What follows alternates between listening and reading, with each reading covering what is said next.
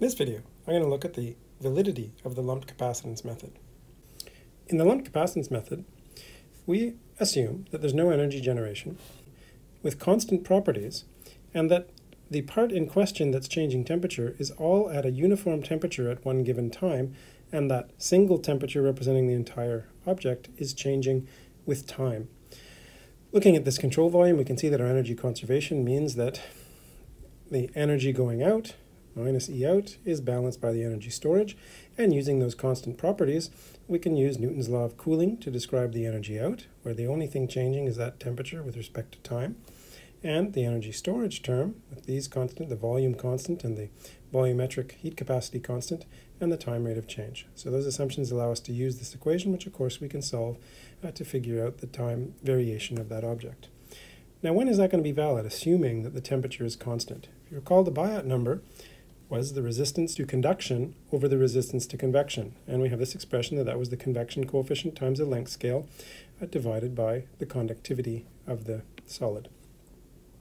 If the resistance to conduction is very, very small compared to the resistance to convection, then all of the temperature drop between this solid, think about the center of it, moving from the center out to the convection layer, all of that temperature drop is going to be in the convection layer because the resistance to conduction is virtually nothing in comparison to the resistance to convection. So in order for that assumption to be valid, we need for the Biot number to be much, much less than 0. And we need a length scale. This is our length scale, LS. Very often we'll use a length scale that is the volume over the surface area. Sometimes we'll change that, and remember this is an order of magnitude analysis. We're looking for something that is much smaller than 0, and we're picking a representative length scale. In the absence of another reason, this isn't a bad one to go with, but of course in the example that follows, I'm going to end up using a different one. So let's look at a square of side 1 meter. It's a square, and so we can draw two axes of symmetry and end up looking at only a quarter of it. I'm going to say that the square part starts out with a temperature of 50 degrees. It's perhaps aluminum with a conductivity of 237 watts per meter Kelvin. And we'll say that outside there's a temperature of 100 degrees, so we're heating this up in a 100-degree environment. And the convection coefficient between the ambient and the surface is 20 watts per meter squared Kelvin. So as I said, we can look at symmetry, and we can look just at this one corner of it, and we'll call our coordinate system the center at 0, 0, and we'll go out to 0.5 in the x direction and 0.5 in the y direction. So this corner out here is 0.5, 0.5. And we should calculate our Biot number. And in this case, I'm going to use a length scale of 0.5, this side length. Now, if you remember, sometimes in fluid mechanics, we talk about the hydraulic diameter, which is 4 times the cross-sectional area over the wetted perimeter. And that's the kind of argument that we make here. The reason we do that is because, of course, the perimeter of this square of 1 is 4, and the cross-sectional area is 1. So if we looked at the length scale, AC over P, we would get 1/4. And of course, we would like the length scale in our square to be the square length. Much like if it's a circle, we'd like the length scale to be the diameter of that circle.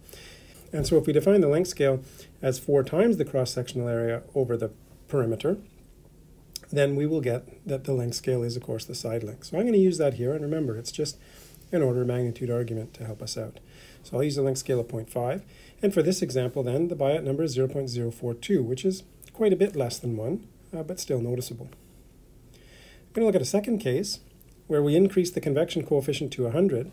When we increase the convection coefficient to 100, now that Biot number is going to go up by a factor of 5 to 0.21. 0.21, we'll see, is not enough less than 1 to use the lumped capacitance method effectively.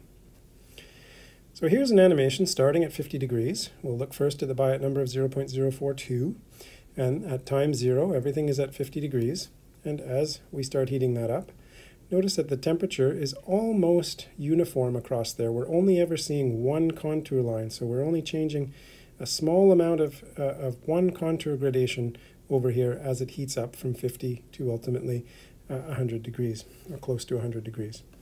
When we increase the convection coefficient and correspondingly increase the Biot number, and we go through that process, you can see there's a much bigger temperature variation across here. Several contour gradations are here, especially at the early times. Let's look at this in more detail. If we look at a plot for the low Biot number of the temperature in the blue line at the corner in the center of our object, and with the red, with the orange symbols at the outer corner here. At the low Biot number, these two temperatures are almost the same over this whole time trajectory. At the very early times, you can see a little bit of a difference. Whereas when we increase the Biot number to 0.21, the corner temperature heats up very, very quickly, and there's a delay as energy has to propagate inside towards that corner, and then you see a large difference between these two curves all the way up to our latest time in this simulation. Now, of course, that's going to give us inaccurate results. We're basing the convection on this outer temperature. So the convection coefficient for the energy out really should be based on this temperature here, whereas the average temperature of the solid is some average between these two. And so our convection coefficient, the energy being transferred from the ambient to this part, is going to be at a slower rate. And so the energy transfer from the free stream to the part is going to be a smaller rate because we're basing it on the highest temperature when really we should base it on some average temperature. And therefore, the part will heat up more quickly. We will predict with the lumped capacitance method that it will heat up more quickly than in actuality it would.